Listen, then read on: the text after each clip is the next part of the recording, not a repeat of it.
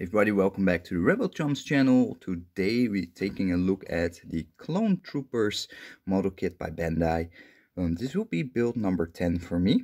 I already reviewed 9 other model kits, so check out my other reviews if you're interested. And today we're going to start with one of the fan favorites, which is the Clone Trooper.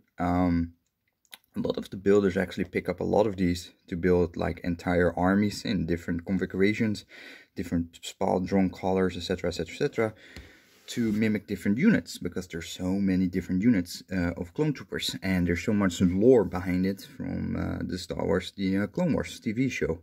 So starting with the box art, very, very beautiful.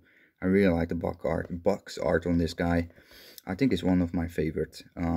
It really feels unique compared to some of the other ones, and yeah, really nice overall. I dig it. The side of the box, of course, shows some stills from the actual movies, and then the model kit in high-res pictures with all the individual kits you get, and that's really cool. So you get 3 configurations, as I understood it, or 2 actually, 2 different weapons, 2 different helmets, phase 1 and phase 2, and night vision helmeting, and different hands, trigger fingers on both sides, which is something I sometimes have a little bit of a complaint about with some of the model kits. They only have 1 trigger finger, it's for the opposite hand. And then we have the other side here, and that's the bottom. So we're going to open up the box and see how many spruces are actually inside the box, so we have an idea of that, because that's really important before we start. So we have a good idea like how much we can expect, how long the build will be. Honestly, I think the build will be, depending on the configuration, be very comparable to a short trooper that I built earlier. So let's see. Camera angle is a little bit messed. Let's see. Put the spruces like this so you guys can see that really clearly.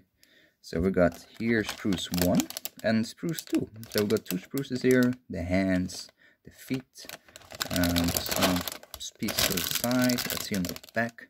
We got weapons, relatively chunky bits, so I don't see much of an issue with this with these 2 spruces. I think it's pretty straightforward. I think it's easy to assemble. Yeah, I don't see really tiny bits and pieces, so that's indication that it's going to probably be an easy build. Then we have the second bit. There's 2 more spruces here, and then there's something in the back, so we're going to take a look at that. So we are at 4 spruces for now to build a Clone Trooper, and again, I don't see much weird stuff, big teeny tiny stuff. No, none of that. So 4 spruces, and then we have a joint spruce and the base. So the joint and base I never really include in the calculation of how many spruces. So there's 4 spruces in there that will comprise a Clone Trooper. So all of this soon will be an actual action figure, which is so dope. That forecast to see that coming together later. I mean, I love model kits. That's one thing that I really started to enjoy now. I love these booklets as well. They contain so much information about the steps and whatnot, and everything you need to know. Let me see how many steps are included. 8 steps. So it's a really easy, straightforward build. I think 1/2 hour max. Not trying to rush it, of course, because it's a marathon, not a race.